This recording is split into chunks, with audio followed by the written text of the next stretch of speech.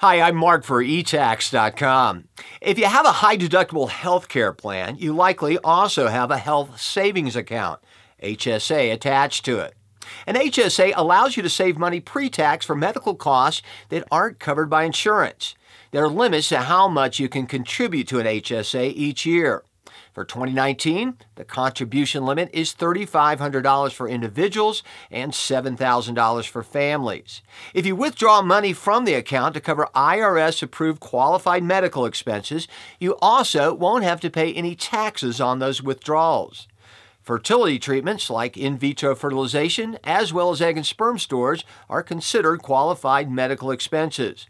For more information, visit eTax.com.